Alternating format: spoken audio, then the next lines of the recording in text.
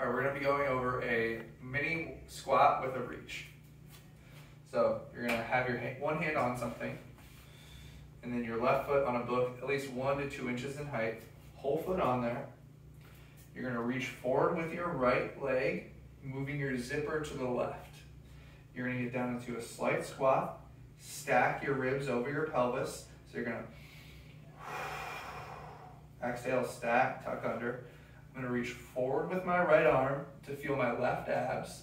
I'm gonna look straight ahead. So right now I'm driving into my heel. So each exhale, I'm reaching and then driving into my left outer heel. I'm feeling my quad, my left inner thigh, and my left glute. Okay, we're gonna do 5 sets of 5 breaths.